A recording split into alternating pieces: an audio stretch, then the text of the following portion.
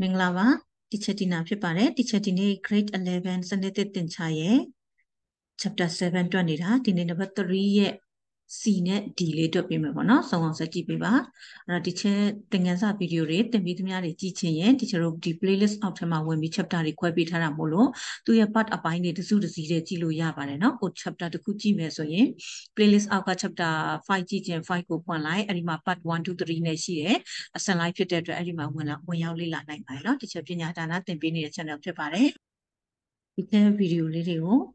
VPN လေးခံကြည့်ပြီးတော့မှကူညီပေးနိုင်ပါတယ်เนาะအဲ့တော့ဒီ channel တင်မဲ့သင်ခန်းစာတွေကိုလည်းဇာတ်တိုက်ဆက်ကြည့်ဖို့အတွက်ဆိုရင် subscribe လေးလုပ်ထားပေးပါခေါင်းလောင်းလေးနှိပ်ပြီး all လေးနှိပ်ထိုင်တော့ notify အသစ်တင်တိုင်း notify ဝင်လာမှာဖြစ်ပါတယ်เนาะ Facebook page လေးကိုလည်း follow လုပ်ထားပေးပါသင်ခန်းစာလေးကြည့်ရအောင်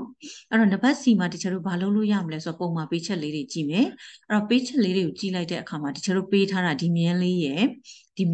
ဘာဖြစ်နေလဲပြိုင်နေတယ်เนาะပြိုင်နေတယ်အဲ့တော့တချို့နာမည်လေးတွေပေးမယ်เนาะခေါ်လို့ရအောင်မလုပ်မလဲနာမည်လေးအရင်ပေးပါမယ်ဆိုတော့ဒါလေးခေါ်လို့ရအောင်တချို့ကဒီအချင်းမြင်းပုံစံအချင်းမြင်းပေါ့เนาะdiameter လေးကို AB ဆိုတော့ဒါလေးကိုတချို့ CD လို့ပေးလိုက်ပါမယ်เนาะCD လို့ပေးလိုက်မယ်ဒါဆိုရင်တချို့တို့ CD မြင်းနဲ့ BP နဲ့ဟာဘာဖြစ်နေလဲပြိုင်နေဆိုတာပေးချတဲ့တစ်ချက်เนาะပြီးရင် P ကပြင်ပအမှတ်ဖြစ်တယ်ပြင်ပအမှတ်တစ်ခုကနေတန်းကျန်ဒီစောက်ဝိုင်းပေါ်ကိုဆွဲလိုက်တဲ့မြင်းနှစ်ကြောင်းเนาะတန်းကျန် segment မြင်းနှစ်ကြောင်းကဘာဖြစ်လဲညီတယ် theorem 4ဖြစ်တယ်ဒါကြောင့် PA နဲ့ PB နဲ့ညီတယ်เนาะအဲ့ဒီတစ်ချက်ရှိမယ်ဆိုတော့တချို့တို့ပြီးရင်ဒီမှာ OA လေးကဗာမြင်လေးလဲ radius ဖြစ်တယ်နော်ဒါဆို OB ကလည်း radius ဖြစ်တယ်အဲ့တော့ radius နဲ့ tangent ဒီတချို့တို့ဘာဖြစ်တာလို့သိခဲ့လဲတောင်မှန်ကြတယ်အဲ့ဒီအချက်တွေကိုသုံးသွားမယ်အဲ့တော့တချို့တို့စတွက်တော့မယ်နော်ဆိုတော့ဘယ်ဟာအရင်စတွက်ရတယ် circle မှာကတွက်နည်းတွေအများကြီးရှိတယ် theorem မှန်ရင်ရပြီလို့တချို့ပြောထားတဲ့အတွက်တချို့ပြတဲ့နည်းမှမဟုတ်ဘူးကလေးတို့မြင်တတ်တယ်လို့ကြည်ပါတချို့ကစဉ်းစားနည်းတစ်နည်းဖြစ်ပါတယ်နော်ကဲဟုတ်ပြီအဲ့ဆိုတချို့တို့ကဒီ tangent တစ်ခုကိုတချို့အရင်ဆုံးပြောပါမယ်နော်BP ရဲ့ OB ရဲ့ဟာဘာဖြစ်နေလဲဒေါင်းမှန်ကြတယ်เนาะဒေါင်းမှန်ကြတယ် OB perpendicular BP ပေါ့ဘာကြောင့်လဲ radius perpendicular tangent เนาะ radius perpendicular tangent ဖြစ်တယ်ဘယ်ဟာ radius လဲ OB က radius BP က tangent ဖြစ်တယ်ဒါကြောင့်မလို့ teacher ရဲ့ angle down လေး OBP เนาะ angle OBP ဒီဘယ်လောက်ရှိမလဲ90 degree ဒါဆိုတော့ teacher တို့ဘယ်လောက်လဲ y equal to 90 degree ပေါ့เนาะအဲ့ဒါတန်းရေးလဲရတယ်เนาะ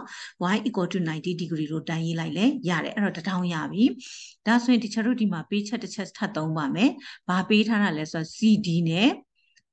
ဒီက BP နဲ့ပြိုင်နေဆိုတာလေးသုံးမယ်နော် CD parallel BP အဲ့ဒီမြင်းတဲ့ကြောင်းပြိုင်နေဆိုတချို့တို့ဒီမှာမြင်းပြိုင်နှစ်ခုရဲ့တစ်ဖက်ထဲမှာရှိတဲ့ဒီထောင်းလေးဒီပါထောင်းလဲထောင်းဖြောင်းဖြည့်ပဲဖြစ်တယ်နော်အဲ့ဒါတွေကgrade 7တို့ grade 8တို့မှာကလေးတို့ဘာဖြစ်ပြီးသားလဲသင်ပြီးသားဖြစ်တယ်တချို့တို့ကနော်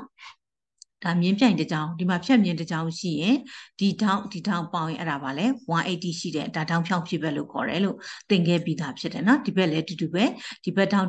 ပေါင်းရင်ပါလဲ180 degree ထောင်းဖြောင်းဖြစ်ပဲဖြစ်တယ်ပြီးရင်တချို့တို့ဒါနဲ့တစ်ဖက်တစ်ချက်ဆိုရင်တော့ဘာဖြစ်မလဲဝိသမတတောင်းဖြစ်မယ်တစ်ဖက်ထဲမှာပဲအပေါ်အောက်ဆိုရင်တော့လိုက်ဘက်တောင်းဖြစ်မယ်အဲ့ဒါလေးတွေသင်ထားပြီးသားဖြစ်တယ်နော်ကဲအဲ့ဒါဆိုဒီချက်ပြိုင်မြဲတဲ့ကြောင်းကြားမှာရှိတဲ့တောင်းဆိုတော့ဒီ z လေးရဲ့ y လေးရဲ့ပေါင်းရင်ဘယ်လောက်လဲ180 degree နော်အဲ့ဒါကတောင်းဖြောက်ဖြစ်ပဲဖြစ်တယ်အဲ့တော့မြင်းပြိုင်ကိုသုံးမှာဖြစ်တဲ့အတွက်ဘယ်မြင်းပြိုင်တာလဲဆိုရင် CD parallel BP ပေါ့နော် CD နဲ့ BP နဲ့ပြိုင်တယ်ပြိုင်မြင်းတဲ့ကြောင်းဖြစ်နေတဲ့အတွက်ဒီချက်တော့ z နဲ့ y နဲ့ပေါင်းလိုက်ဘယ်လောက်လဲ180 degree အဲ့ဒီမှာဒီချက်က y တိထားတယ်ဆိုတော့ y က90မို့လို့ z plus 90 degree equal to ဒီ180 degree ဖြစ်တယ်တခါအဲ့ဒီ90ကိုဟိုဘက်သွားပြီးနှုတ်မှာဆိုတော့180 degree minus 90 degree ဆိုတော့ဒီချက်ရဲ့ z လေးဒီနော် therefore z equal to ဒီလေဘယ်လောက်ရသွားမလဲ90 degree ရသွားမယ်ရမလားဒါဆိုဒီချက်ဘာနဲ့ပါတည်ပြီး y နဲ့ z နဲ့တည်ပြီးအဲ့တော့ x ကိုလိုချင်တယ်ဆိုရင်နောက်တစ်ထောင်ကိုဒီချက်ထပ်ရှာလိုက်မယ်နော်နောက်တစ်ထောင်ထပ်ရှာလိုက်မယ်ဆိုဒါလေးဒီထောင်လေး နော်ဒီထောင်းလေးကဘယ်လောက်လဲ90ဘာကြောင့်လဲ OA က radius ဖြစ်တယ် AP က tangent ဖြစ်တယ်အဲ့တော့ tangent နဲ့ radius ဒီဘာဖြစ်ပြီးသားလဲထောင်းမှန်ကြတယ်ဒါကြောင့်မလို့ဒီချက်က OA perpendicular AB လို့ရေးမယ်နော် OA perpendicular AB ဘာဖြစ်တာလဲ radius နဲ့ tangent နဲ့ထောင်းမှန်ကြတာနော်ကဲအဲ့ဒါထောင်းမှန်ကြရဲဆိုရင်ဒီချက်ဒီနေရာလေးကို angle တောင်းတစ်ခုဒီချက်နာမည်ပေးလိုက်မယ်ခေါ်လို့လွယ်အောင် AOAP လို့ခေါ်လဲရတယ်နော်တောင်းနာမည်မပေးကြဘလို့ခေါ်မှာလဲ angle OAP လို့ခေါ်မယ်နော်အဲ့ဆိုတော့ angle OAP equal to the 90 degree အဲ့တော့ဒီတစ်ခေါက်တော့နာမည်မပေးပဲတွက်ကြည့်မယ်နော်ဒီတိုင်းပဲထည့်ပေးမယ်ဒါဆိုရင်ဒီချက်ဒီတောင်းလဲတီးပြီဆိုဘသူလေးကိုပဲတွက်ဖို့ကြံတော့တာလဲ x လေးကိုပဲတီးဖို့ကြံတော့တာဒါဆိုရင် x ကိုတီးဖို့အတွက်ကြတော့ဒီချက်တို့မှာဘာကိုသုံးမလဲဆိုရင်ဒီ A O B P ပြန်ပြောမယ်နော် A O B P ဒီဘာလေးလဲစတုဂံဖြစ်တယ်နော်စတုဂံတစ်ခုမှာဒီချက်အခု58တည်ထားတယ် y တည်ထားတယ် z တည်ထားတယ်ဒီ angle OAP လေးကိုတည်ထားတယ်ဒါဆိုဒီ x လေးတစ်ခုပဲတည်တာဆိုရင်ဒီစတုဂံရဲ့အတွင်းကောင်တောင်အားလုံးပေါင်းချင်းကိုသုံးလိုက်ရင်မရနိုင်ဘူးလားရနိုင်တယ်အဲ့တော့ဒီချက်အဲ့ဒါသုံးမယ်အဲ့တော့စတုဂံရဲ့အတွင်းတောင်အားလုံးပေါင်းရင်ဘယ်လောက်လဲ360 degree အဲ့တော့အားလုံးပေါင်းမယ်ဆိုတော့ angle OAB plus 58 degree plus y plus z plus x နားလည်လားနားလည်ဒီချက်ပုံမှာဝိုင်းပြပါမယ်တစ်ထောင်နှစ်ထောင်သုံးထောင်လေးထောင်เนาะအဲ့ဒါစတုဂံရဲ့ထောင်လေးထောင်ပေါင်းရင်360 degree ဖြစ်တယ်ဒါကြောင့်မလို့ angle OAB plus 58 degree plus y plus z plus x equal to ဒီဘယ်လောက်လဲ360 degree 360 degree ဖြစ်တယ်နော်ဒါဆိုရင် angle OAP လေးကဘယ်လောက်တည်ထားတာလဲ90 degree နော်90 degree plus 58 degree plus y ကလည်း90 degree plus z ကလည်း90 degree plus x equal to 360 degree ဖြစ်တယ်နော်ဒါဆိုဒီချက်တို့ဒီမှာ93ခါဆို93လီ29 280နော်280ရဲ့58ရဲ့ပေါင်းမှာဖြစ်တဲ့အတွက်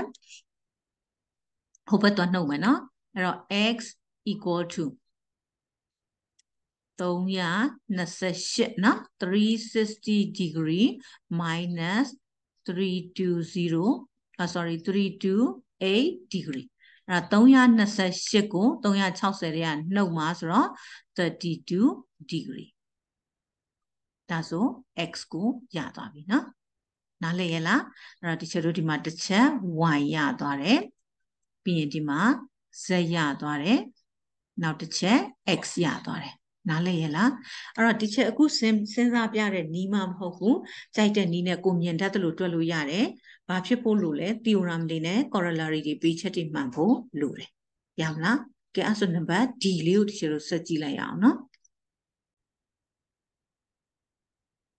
အဲ့တော့ဒီလေးမှာကျတော့ဒီချက်တို့ပေးချက်တွေကိုကြည့်အောင်နော်အဲ့ဆိုတော့ပုံလေးကိုဒီချက်နာမည်လေးတွေအမှသူနာမည်မပါတာလေးတွေနာမည်ပေးကြည့်အောင်နော်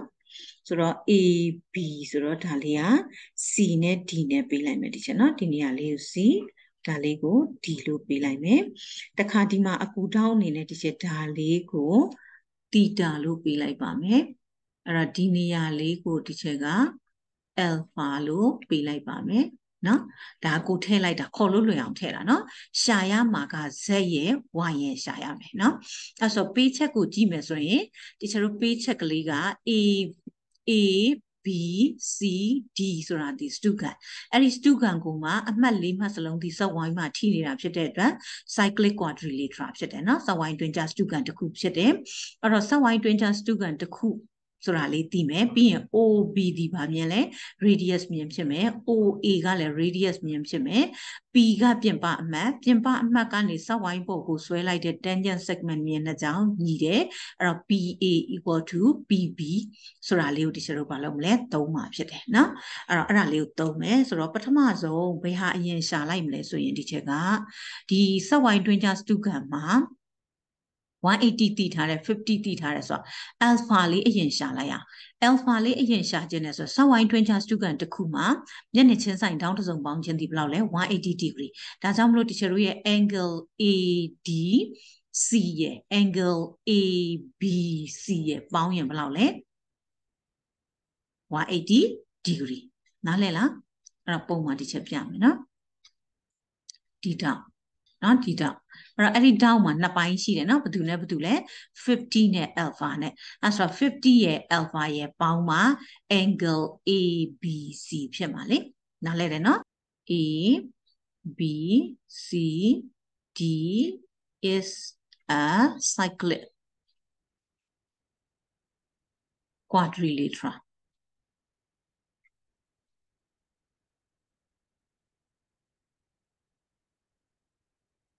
အဲ့တော့ cyclic quadrilateral တစ်ခုဖြစ်တယ်ဆိုတဲ့အတွက် alpha ရဲ့ plus 50 degree ရဲ့အဲ့ဒီနှစ်ခုပေါင်းမှာ1000เนาะပြီးရင် plus 108เนาะ108 degree equal to ဒီနှစ်ခုပေါင်းရင်180 degree ဒါဆိုရင်50ရဲ့108ရဲ့ပေါင်းလိုက်တော့158ဟိုဘက်သွားနှုတ် alpha equal to ဒီ180 degree minus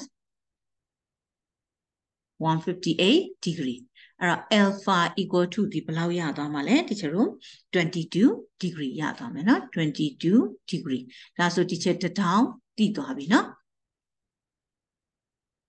အဲ့တော့1000တည်ပြီဆိုတော့ alpha ရပြီးသွားရင်ဒီချက်နောက်ဘာဆက်ရှာမလဲဆိုတော့ဘာဆက်ရှာမလဲဆိုရင်ဒီကိုကြည့် OB ဒီဘာမြင်လေးလဲ radius ဖြစ်တယ်ဒါဆိုရင် OB ဒီ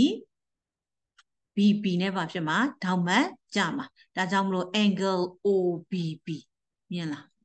angle OBB BP က tangent OB က radius နဲ့ tangent ဒီထောက်မှတ်ကြတယ်ဒါကြောင့်မလို့ဒီချက်ရဲ့ထောင့်လေးကိုဒီချက်ဆွဲပြပေးမယ်မြင်အောင်เนาะအဲ့တော့ဒီထောင့်ကလေးအဲ့ဒီထောင့်ကလေးဒီဘယ်လောက်ဖြစ်မလဲ90 degree ဒါကြောင့်ဒီချက်ဘယ်လိုရေးမလဲ angle OBB equal to ဒီ90 degree ဘာကြောင့်လဲ OB က radius နဲ့ tangent နဲ့ထောက်မှတ်ကြတာเนาะ radius perpendicular tangent ရပြီလားကဲဟုတ်ပြီအဲ့တော့အဲ့ဒီမှာတချို့တို့2000ရှိတယ်အနီနဲ့ဆွဲထားတဲ့ထောင်းမှန်မှာ2000ရှိတယ်မြင်အောင်ကြည့်ပြီဘာနဲ့ဘာလဲ alpha နဲ့ y နဲ့နားလည်လားဒါကြောင့် alpha နဲ့ y နဲ့ပေါင်းရင်ဘယ်လောက်ဖြစ်မှာလဲ90 degree ရရလားအဲ့တော့ alpha plus 90 equal to the 90 degree sorry alpha plus y equal to 90 degree alpha plus y equal to 90 degree အဲ့တော့အဲ့ဒီမှာတစ်ချက်တိတာထည့်မယ်ဆိုတော့ alpha က22တိထားတယ်နော်အဲ့တော့22 degree plus y equal to the 90 degree ဒါကြောင့် y equal to the 90 degree minus 22နော် therefore y တန်ဖိုးဘယ်လောက်ရသွားလဲ68 degree ဒါဆိုဒီချက်အခုဘာနဲ့ဘာရပြီလဲ alpha တိပြီးy တိသွားပြီ2000တိပြီเนาะတခါဟိုဘက်ကိုစဉ်းစားရအောင်ဒီချက်တို့တီတာလေးဒါလေးတွေပြန်ဖြတ်လိုက်မယ်เนาะအဲ့တော့တီတာလေးဒီဒီချက်တို့ဒီက PA နဲ့ PB နဲ့မညီဘူးလားညီတယ်เนาะအဲ့တော့ PA နဲ့ PB နဲ့ဒီ tangent segment မြင်ဖြစ်တယ်ဒါကြောင့်မလို့အဲ့ဒီမြင်တဲ့ကြောင်းညီတဲ့အတွက် y နဲ့ theta နဲ့မညီဘူးလားညီသွားတယ်เนาะအဲ့တော့အဲ့ဒါလေးဘယ်လိုရေးမလဲ y equal to theta PA equal to PB အဲ့ဒါဗါတယ်လေ tangent segment မြင်နေဖြစ်တယ် theorem 7.4เนาะ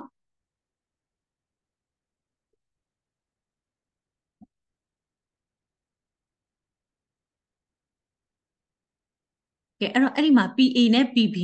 ညီတယ်ဆိုရင် theta နဲ့ဘယ်သူနဲ့ညီမလဲ y နဲ့ညီမယ်နော်အဲ့ဆိုတော့ theta equal to y ဘာဖြစ်လို့လဲနှစ်နားညီတော့2000ညီတယ်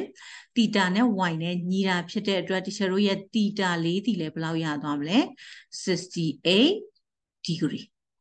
ဒါဆိုရင်ဒီဘက် triangle လေး ABB နော် in